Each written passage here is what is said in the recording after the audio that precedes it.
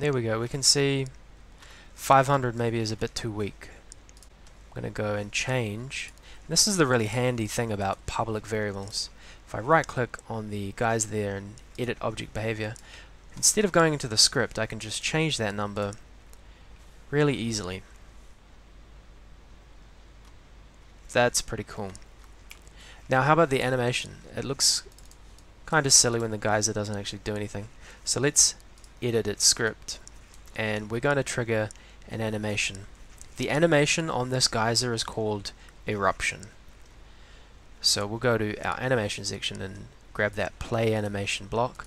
We'll say play animation name eruption.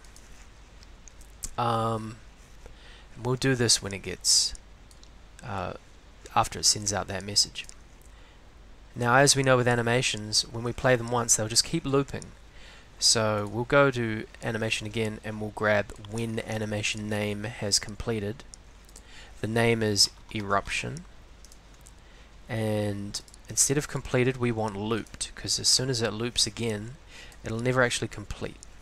So when it loops once, we'll get it to go and play the animation called idle, I-D-L-E. By the way, that's the default animation name for every single object. It has a default name of idle.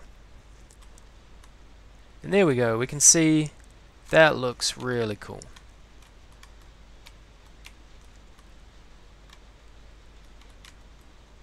So you can have a lot of fun with something like that.